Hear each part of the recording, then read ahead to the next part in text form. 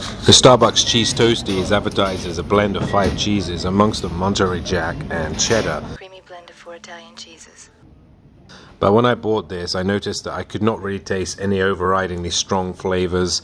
And to be honest, it didn't really feel like I was getting much value for money. We'll come to that later. But one thing I will say is that the presentation of this cheese toasty is very nice. And as you can see, it looks like it's got cheese on the outside of the bread, which makes it very tempting when you see it in the packet because you're not looking at just plain bread. And I could definitely taste the tangy American mustard, which is probably about the right strength. But I would say that it just needed much more cheese, and apart from the melted cheese on the outside, there was just not enough cheese inside. The bread's advertised as sourdough, and I can taste that it is good quality bread. But I just really feel that Starbucks needed to give you more value for money because this toasty is not going to be enough to satisfy you, especially if you're a working person.